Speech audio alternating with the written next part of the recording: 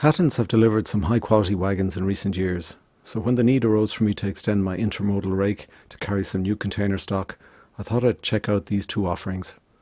I wasn't disappointed.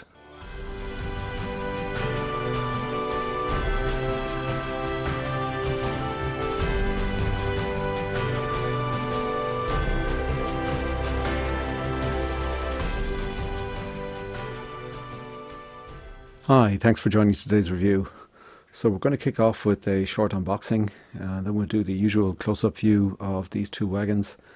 We'll then do a very short running session, and then we'll get into the summary, scoring and the final recommendation. Okay, let's get underway.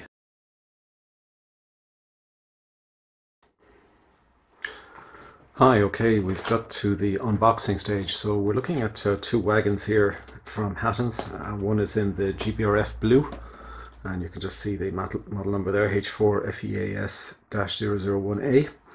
It's a single intermodal wagon, and we'll look at the box in a minute. And we've got one in a Freightliner livery, which is the FEA-E-001A. Okay, so we're going to take a look at both of these, and we'll also give these a run on the layout later on to see how they perform. So let's just take this guy out.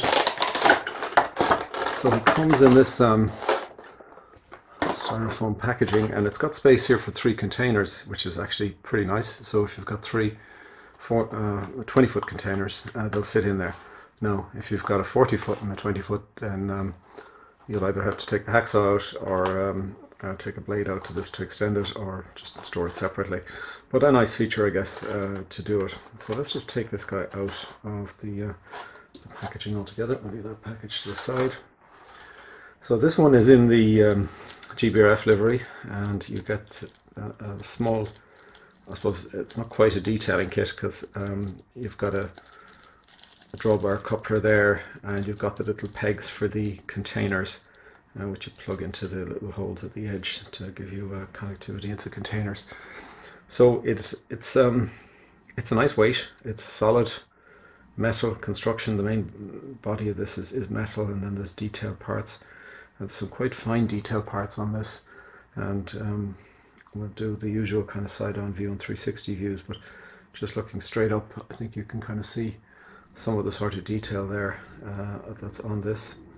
It doesn't have rotating axle boxes, but there's a nice detail on the bogie.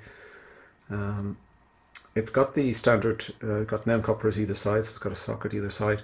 So this differs from a lot of the intermodal wagons that you'd see, which actually would have 2 wagons of this size with a drawbar between them, and that would be like a more typical configuration. So this one doesn't have that. It actually has you've got standard couplers either end.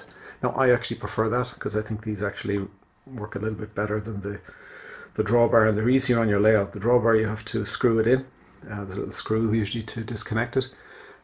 So when you're taking one of those off the layout, you kind of have to bring both of them off together and then tip it over to unscrew if you want to actually separate out the 2 parts of the wagon. So I actually like this format that Hattons have here.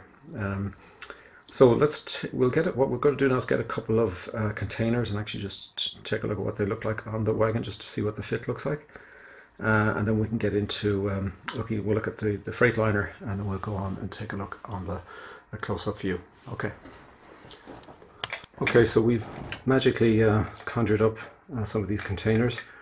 These are from C-Rail. These are actually the blanks that you can get. You can get the kind of blank container like this, and it's up to yourself then to decorate it and weather it or whatever you want to do with it. So these are 20-foot containers, and I'm not putting in the little pegs, but just showing you, I suppose, what the configuration looks like. So that would be with the 320s, and obviously we can swap 2 of them out and put in our 40-foot. So it's a tight enough fit, but it's good. It's a good fit.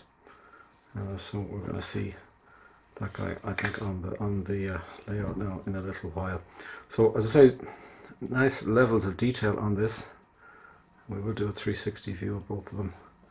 There's no sprung buffers, but I wouldn't really expect that on a wagon like this. There are some detailed parts, so you do need to be careful here. There's there's some underbody detail, and you can see some quite detailed pieces there. So handle with care, though the body is a rigid, you know, it's a steel body on it, and it's got some good weight on it, so it's very low center of gravity. Okay, so that's that one, the GBRF blue, and there are, so that's the GBRF blue, and there are a number of running number options, so you can build up a rake with a couple of running numbers. And let's just take out the Freightliner green. That's in the bright Freightliner green. There's the Freightliner logo there, and again the same format as before, same sort of weight and same levels of detail. Overall, the level of detail is good. There's a quality feel to these, you know, so they are good. So we'll run this in a mixed rake with some Dapol intermodal wagons, so we've got to look at the two of them together in the running session. But my impressions of this right now is this is a good quality look to it. Those are kind of bent in there, but this is, you can straighten them up again. So there's much for that. These little buffers have a little bend on them, which is probably no harm when you're taking a curve. Okay, so these look good out of the box. Solid weight. We'll give them a weigh in as well before we do the final summary, and we'll take a look at a close-up view now.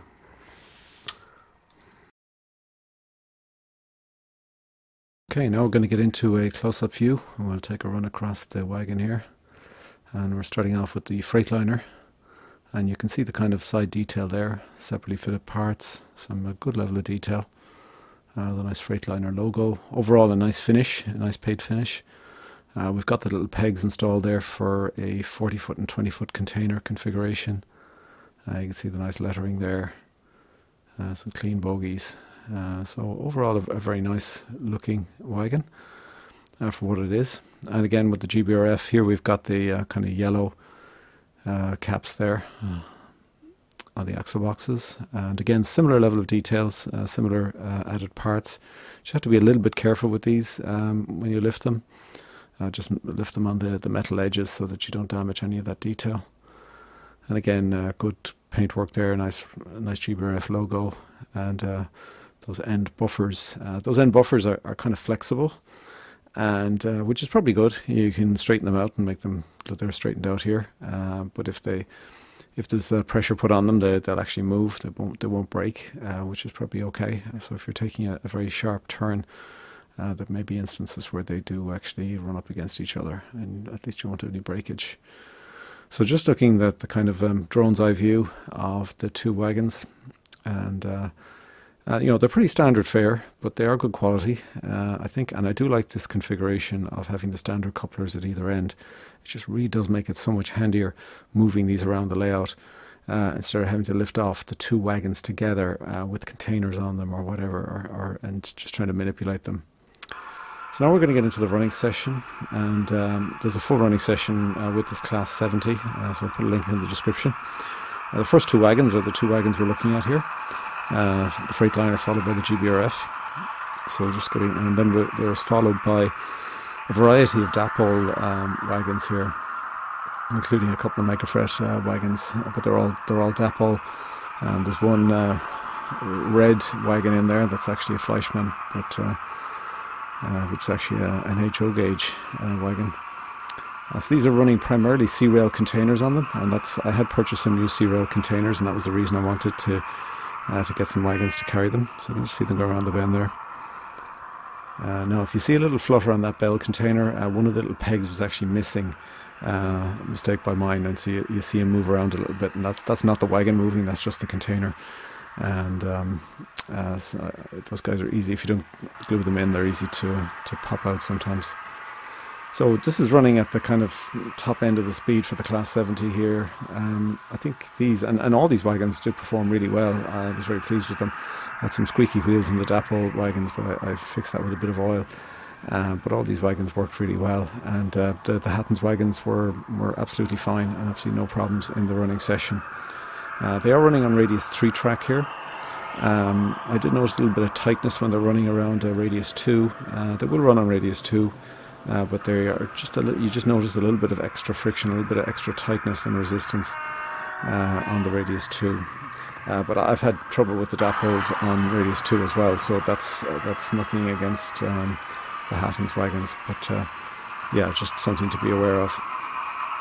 So we're just coming to a close here on the running session. As I said, there's a full running session of this. You can pick that up in the description, and it's just to give you a feel for what these wagons actually look like out on the track, and see them running on the track. And I think they do perform very well. They're unequal to the DAP wagons, and I think the DAP wagons are very good.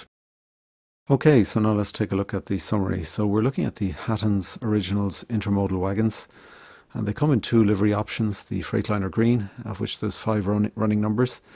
Now one of those is actually fitted with track panel carriers. I'm not reviewing that here. That is also available. That's basically puts a kind of a flat surface on top of your intermodal wagon for purposes of other goods that you might want to transport. And then there's the GBRF blue, and there's again 4 running numbers there, and the one we tested was 64666, and there are 3 other numbers in that. So you can build up a rake with unique running numbers with both of these. They're all metal frame construction with a lot of added detail, separately fitted parts, come with them pockets, and tension lock couplers are pre-fitted, and there is a drawbar in the detailing kit. The unbox weight is 160 grams, and just to give you an idea, that's kind of the weight of a typical backman coach, passenger coach. It actually feels a little bit heavier than that, but so it's a good weight, and a low centre of gravity, obviously, which really helps. Right now, these are actually on offer from Hattons at £25 sterling. RRP is £32, and you pay £50 for the version with the track panel carrier, so it is a bit more expensive. I think that's a very competitive price. So if you put 2 of these together, which is £50, that's cheaper than probably what you'd pay for a typical intermodal pair from DAPL, for example. So I think at £25, that's a pretty good price, and certainly worth looking at. So in terms of scoring terms, so I'm looking at the running performance, giving this a 4.5 star. I think on the Radius 3 curves, Radius 4 curves, there really isn't any problems at all. A little bit of tightness on the Radius 2, and that's the only reason I'm docking that half a point. I think in terms of appearance and detail, I think they're pretty good overall. I think there's a good level of detail, there's a good paint finish on these. They do have a good feel to them, they do look well, so I think a good 4.5 star. There are variants, multiple variants as indicated in in terms of 4 different running numbers for each of the 2 different wagons. Not an awful lot of extras, I guess. It does have most of the detail already added to it. So I think a pretty reasonable score here. The build quality and packaging I think is good, and I think these seem to be quite sturdy. And I didn't have any issues, and I haven't heard of any issues, people getting out of the box problems with these. Price value, I think at that £25 is good and certainly worth considering. And really, in overall, I'm giving this as a kind of recommended rating, and 4.5 star. And I think these are good quality wagons. I think if you are in the market for some intermodal wagons, these are a good option for you.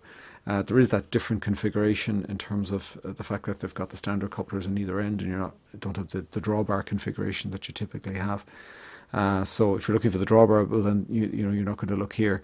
I do like this particular configuration. I think it's more flexible because it gives you a bit more flexibility in the makeup of the rake, and also removing the wagons from your layout, moving them around is a lot easier than if you've got to deal with the drawbar and got to turn it over, unscrew it, etc. to separate out the 2 wagons.